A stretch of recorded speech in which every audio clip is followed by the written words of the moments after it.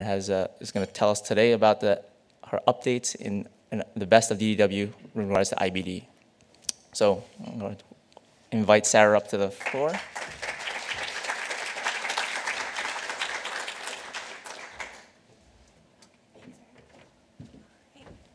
All right, good morning, everyone. Thank you to the conference organizers for inviting me here today. It's fun to have Eric introducing me. Being co-fellows together is always fun. And so my goals for today are to go over some of the highlights from DDW this past year with regard to IBD. So there were a few questions that were addressed with some high-quality abstracts that I wanted to review. So as far as, let's see, questions that were answered, question number 1 is, what is in the drug development pipeline for IBD? Question 2, is what agent should I choose for my patient with Crohn's disease? Question 3, does switching between biosimilars affect clinical outcomes? Question 4, does ustekinumab treat extraintestinal manifestations of Crohn's disease? Question 5, does corticosteroid use in pregnancy affect pregnancy and neonatal outcomes? And question 6, what should I tell my Crohn's disease patients to eat? So for this first question about what's in the drug development pipeline, this is kind of a chart that I like to lay out in terms of all the different mechanisms and drugs that are now available or are currently in development for inflammatory bowel disease. So the ones that are in large font and are bolded are ones that are currently FDA approved.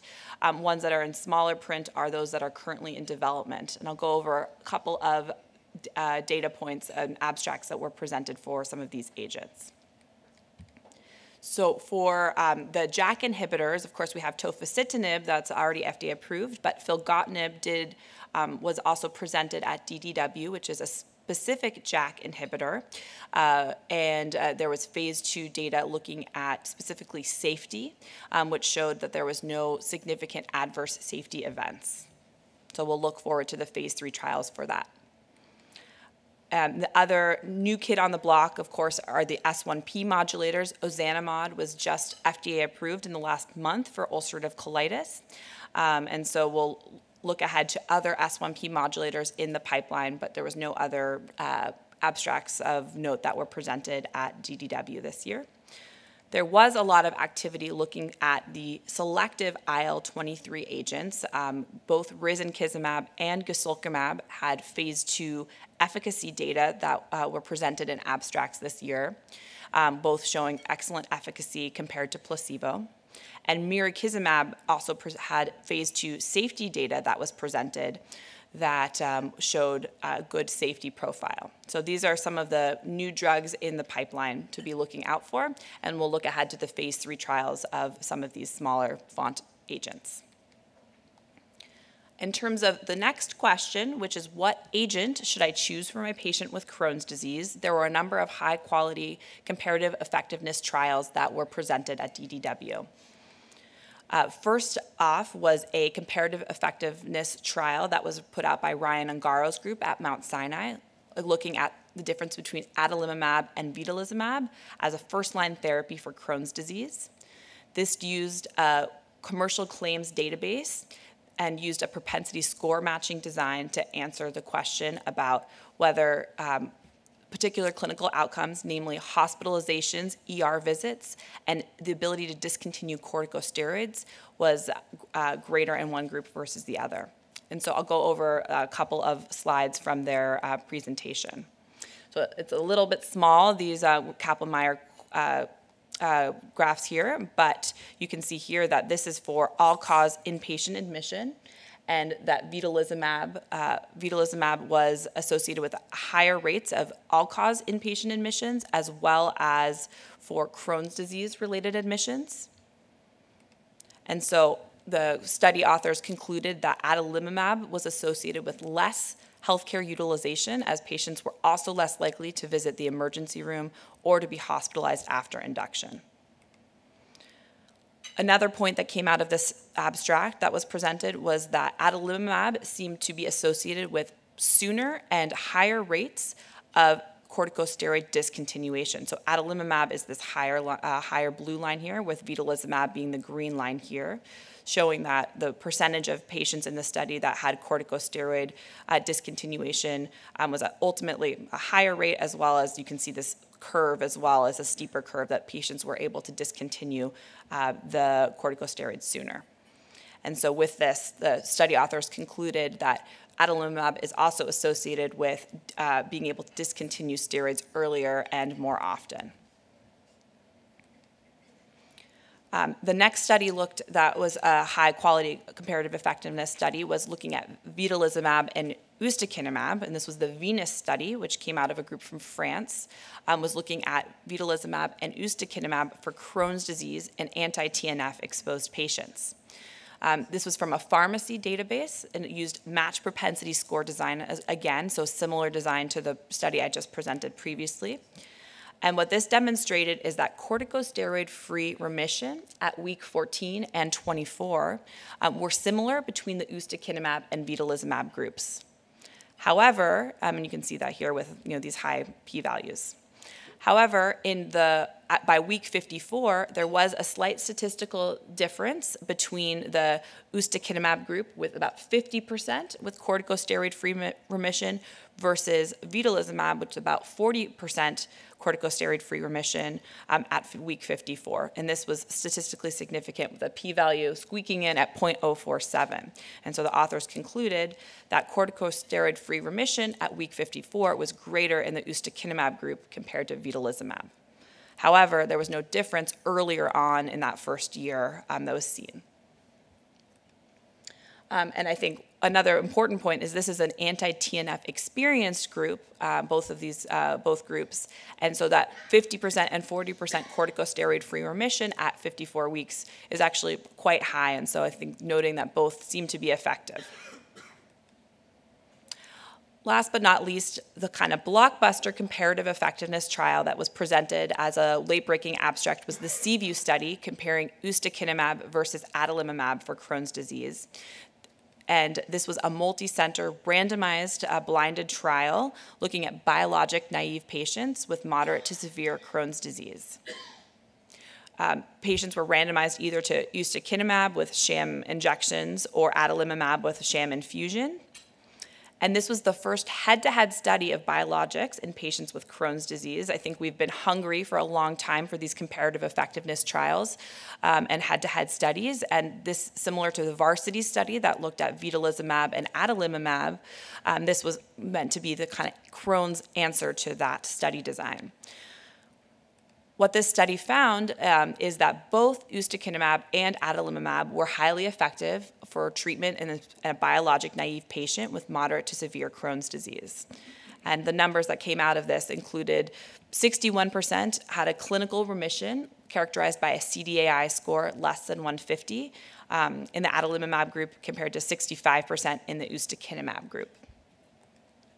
And then a secondary endpoint of corticosteroid-free remission at week 52, 57.4% in adalimumab group and 60% in the ustekinumab group. And so compared to this is quite excellent for this biologic naive group, seeing 40% in an anti-TNF experienced group, but still 60% corticosteroid-free remission is quite excellent for both agents.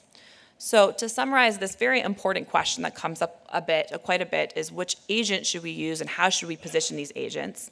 It appears that both adalimumab and ustekinumab are good choices for biologic-naive patients. Adalimumab and ustekinumab are associated with improved outcomes compared to vedolizumab, but we don't have that same head-to-head trial that we had seen with the Seaview study looking at adalimumab and ustekinumab. So this is an association and not sort of an ironclad rule of thumb just yet. So the next question that I wanted to address that came up as an abstract at DDW this year was, does switching between biosimilars of infliximab affect clinical outcomes? So this was a prospective observational study coming out of Scandinavia looking at switching from infliximab biosimilars from one type to another. And what it demonstrated is that there was no difference in clinical or biochemical remission between baseline and at week 26 after the switch. So it seems that, again, similar to originator infliximab and switching to a biosimilar not having any difference, that switching among or between biosimilars does not seem to affect clinical outcomes. Additionally, they also looked at those who did a double switch from originator infliximab to some of the other biosimilars, and even doing a double switch, again, did not seem to impact clinical outcomes. So I know there was a lot of angst and anxiety about what it would mean to switch patients from the sort of originator drug to these biosimilars, but I think again and again we are seeing that really no difference has been seen. The next question that was brought up in a high-quality abstract was this question of whether ustekinumab is able to treat extraintestinal manifestations of Crohn's disease. And so this was a retrospective study that looked at individuals started on ustekinumab therapy for Crohn's and noted response rates of extraintestinal manifestations, and noted that approximately 2/3 of patients did have a good response of their extraintestinal manifestations. Not surprisingly, those who had resolution of extraintestinal manifestations also were those who had a good clinical response for their Crohn's disease. The next question that came up is, how does steroid use affect pregnancy? And so this is a study that came out of the Piano Registry by Dr. Mahadevan at UCSF. The Piano Registry is a prospective multi-center observational cohort study, and looked specifically in this abstract that was presented at corticosteroid use among pregnant women. And what the abstract presented showed that IBD was associated with an increased corticosteroid use in IBD pregnancy was associated with an increased risk of low birth weight, preterm birth, NICU stay at birth, and congenital malformations when first trimester exposure occurred. And so I think one question that came up quite a bit with this abstract is, how can you really control for disease activity? Is really active disease really what's contributing and causing some of these associations? But they did a lot of statistical work to try to control for that as best as possible.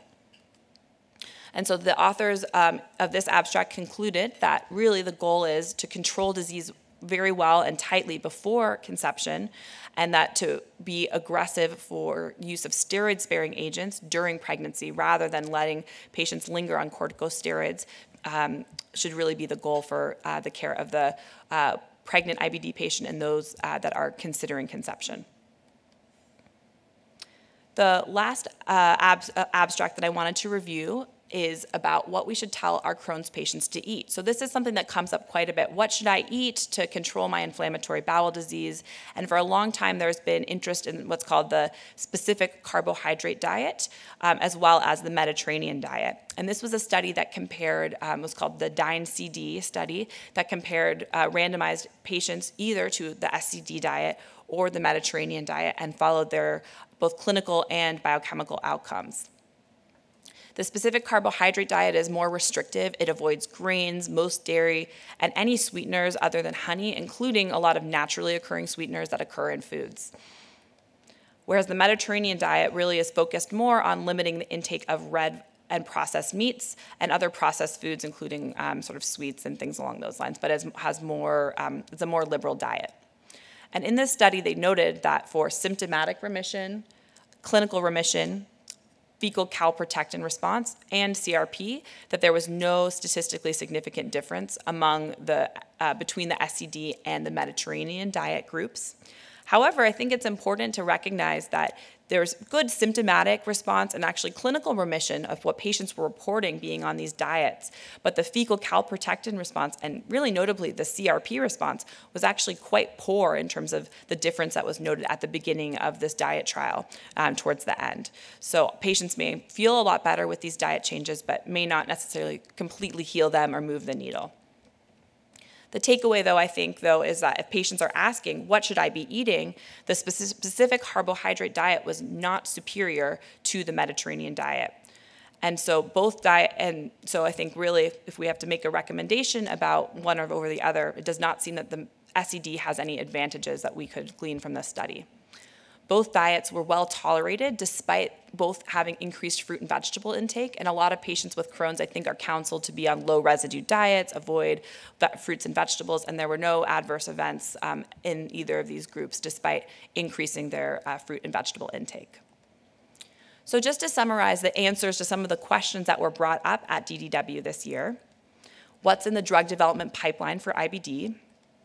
For phase 2 efficacy, we saw good results for risankizumab and guselkumab, which are selective IL-23 agents.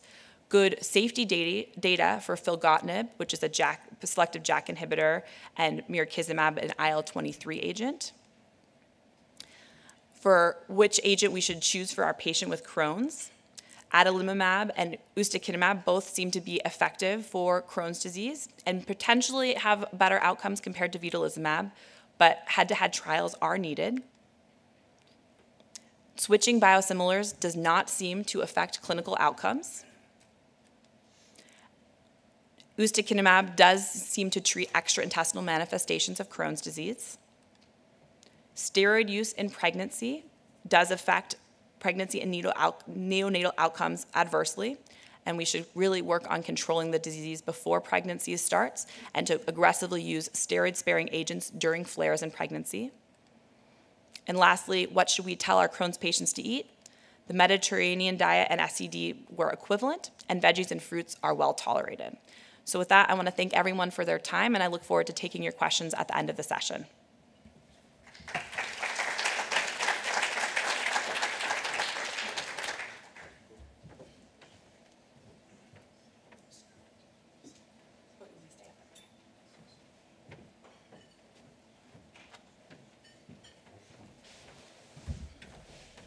Great job, Sara. Thanks so much. You learned so much today. My name is Michael Alper, and I would like to present today Walter Park. And Walter is an associate professor of medicine at Stanford University and medical director of the benign pancreas program at Stanford Healthcare. He completed his medical education at Johns